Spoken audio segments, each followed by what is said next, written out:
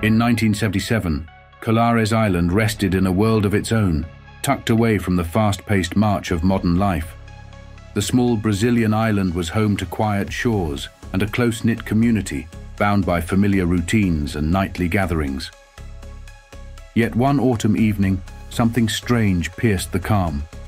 A light in the night sky, brilliant and unnatural, cutting through the dark oceanic expanse. At first, it was a curiosity, an odd light hovering above the water, casting a pale glow onto the waves. But the strange lights grew bolder, appearing not just over the water but over homes, over roads, flickering over people themselves. And soon, a chilling pattern emerged. This was no distant phenomenon. The lights seemed to watch, to follow, to hunt.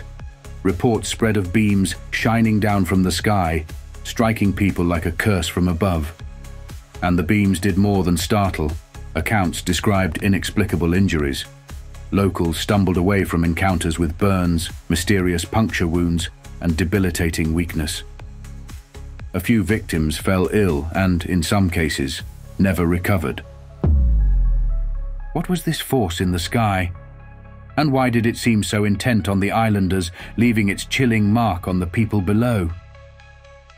This is no ordinary UFO story. It's not just lights in the sky or passing glimpses of strange shapes. Colares Island became a living nightmare, where the fear wasn't only in the imagination.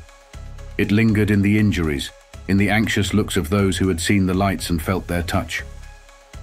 Welcome to the mystery of Colares, where the scars of 1977 still speak.